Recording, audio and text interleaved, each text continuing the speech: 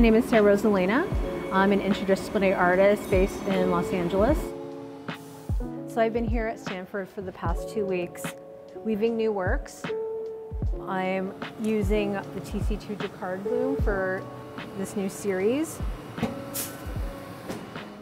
I'm a weaver that rethinks technology through textile, clay, and beadwork, creating new structures between processes of my hand and the machine.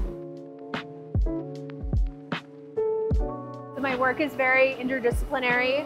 Each different method can inform new ways of making. Weaving also does that because it is pattern making, it's reading, it's writing, it's storytelling.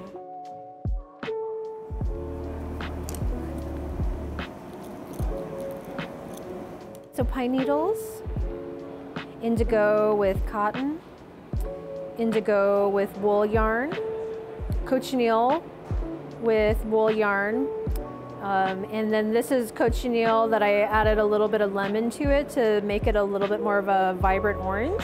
So I'm actually working off of an image that's broken down by pixel per thread on this machine, which I'm now hand weaving with pine needles. This is a shuttle. So this is where I wind some yarn onto it, and that's how I'm able to pass the thread easily in and out. To weave